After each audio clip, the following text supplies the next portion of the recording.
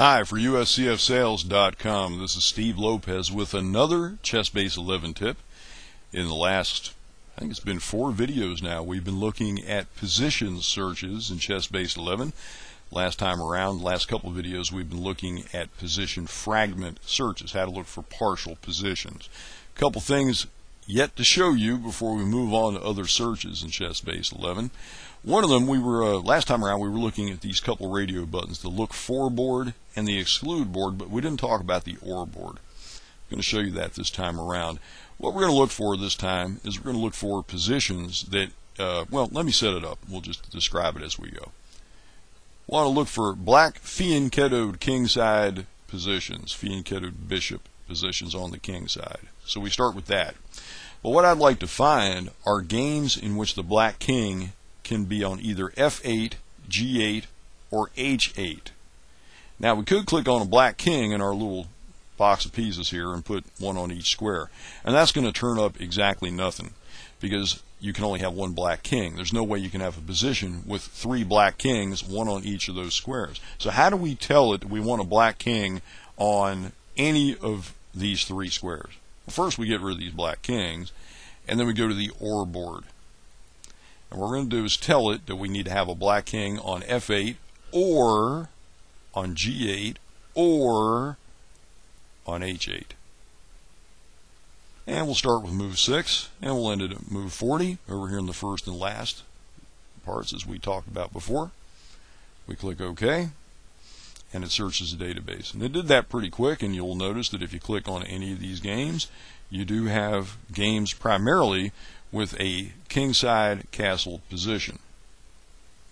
Well, let's say we want to just find games in which it's not the standard castle kingside position.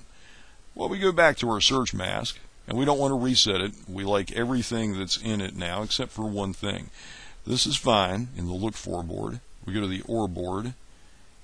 Let's get rid of this king on G8. Now we only want black bishop fianchetto kingside positions in which king is on F8 or H8. That'll eliminate just your standard castled positions. Click OK, and we do get some games. And notice that when we click on them, what we primarily see is we see that there has been castling, but the king has retreated to the corner. But also note that we do get positions like this, where the king basically moved 1 square probably to F8. There's one where, excuse me, black did not castle at all, and the king just moved 1 square over to F8. So that's how you do that kind of thing. There's one more tweak I want to show you in the search mask. Right-click on the database we want to search, click on Search, click Reset. We're going to get rid of everything. There's a checkbox down here called Sacrifice. And what that looks for is any game in which a piece is sacrificed.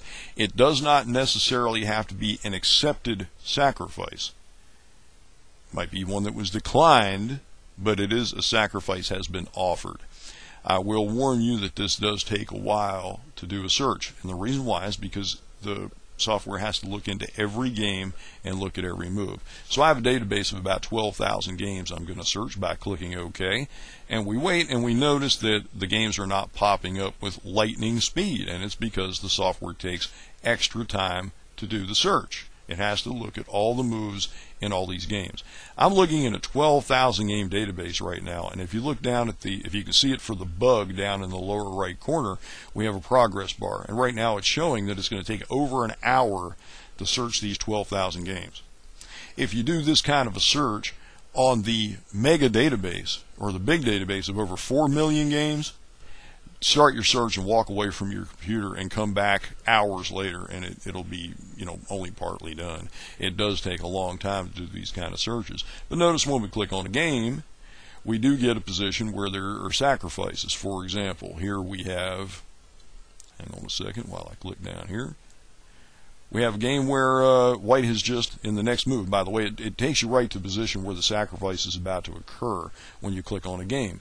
Notice that, for example, here white offers to sacrifice bishop. which black declines to do. Very unusual for the 1800s, by the way. It was considered very unmanly in those days to decline a sacrifice. I'm going to click the stop button up here because it is going to take a while to continue to do the search, and it is actually messing with my video here a little bit. Scroll down a little bit more. We come to different positions here. You have Baron Tassilo von Heidebrand unter Lasse playing the white pieces.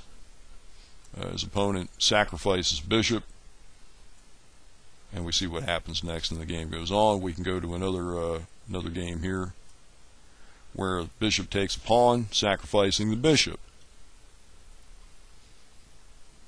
Here we go to another game. Knight comes here, offering to sacrifice itself, but black declines, does not take with the bishop this time. So there's all kinds of sacrifices in a database. Some of them you might not have found without this little toggle. Here's one where this was an interesting game. I looked at this earlier. This is one that Underlasse wins in a pretty cool style. Bishop comes here, checking the king.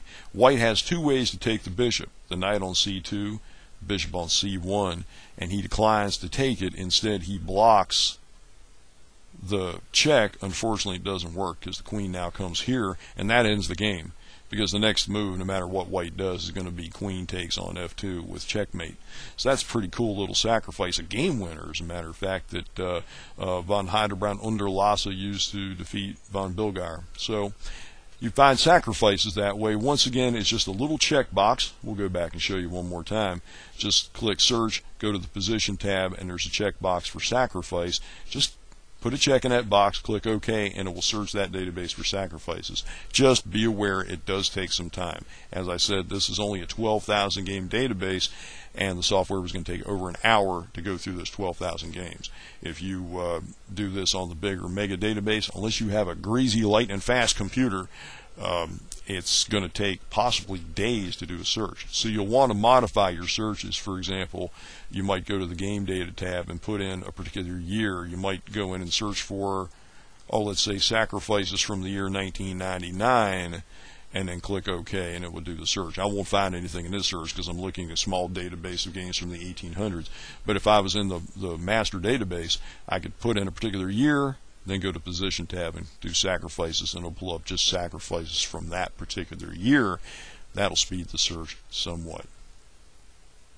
Till next time, for USCFsales.com, this is Steve Lopez. Thanks for watching.